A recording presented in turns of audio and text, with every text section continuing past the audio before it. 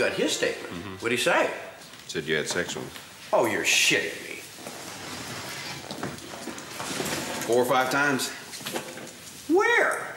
I don't know all the details because I was skimming through all the stuff. And when I came to his... You're kidding me. That's what he's claiming. That's what he's claiming. Oh, my God. Everybody wants a piece of you. Jesus Christ. Or everybody claims to have a piece of you. One of the two.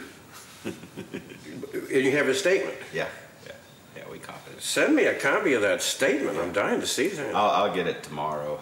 Was it a short statement, a long statement? About a page and a half. Okay. Handwritten. Handwritten? Okay. He didn't indicate where this great love affair took place? Yeah, but Mike, I cannot remember it. So. I'd rather know now than later. I'll say.